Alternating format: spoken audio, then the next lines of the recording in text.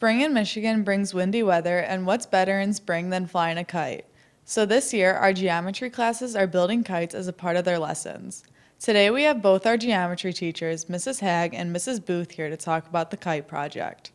Although this is a fun activity to get students to get involved with each other, what concept do you want your students to learn from building kites?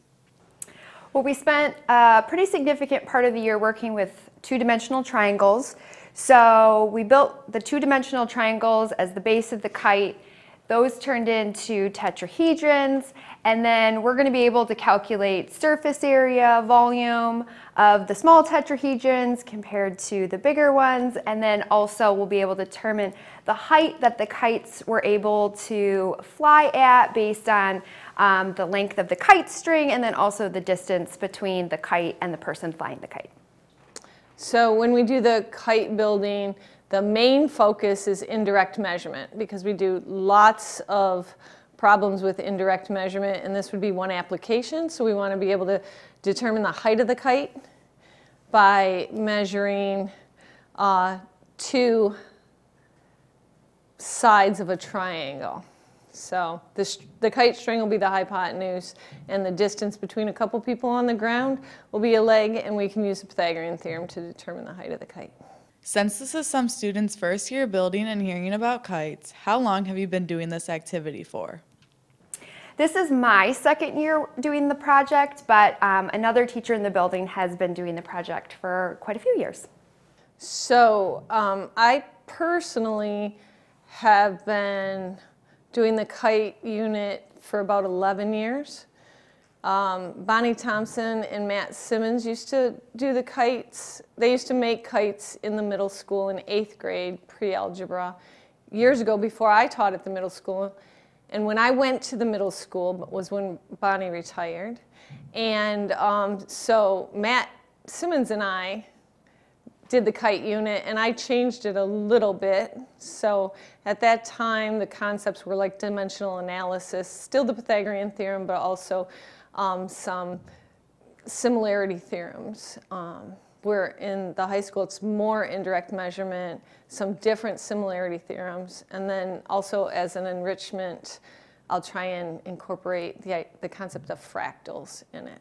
So when I came to the high school, by that time, we had the Common Core math, and we had Eureka math books in the middle school. We couldn't do the kites anymore and hadn't for a couple years, so I resurrected it when I got geometry here and applied it to our concepts.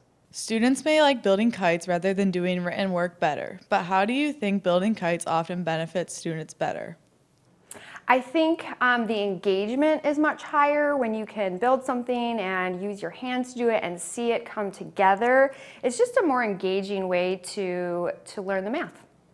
So because we used to do it in the middle school and we can do it in the high school, I think it's a really nice way to do a little bit of recall and extension for PSAT prep for the freshmen and the sophomores, because there are those concepts still that we can talk about, and so I think that by physically building the kite, when we use a vocabulary like vertices and faces and edges, and we still use the middle school vocabulary like points and sides and triangles. Instead of saying tetrahedrons, I say pyramid.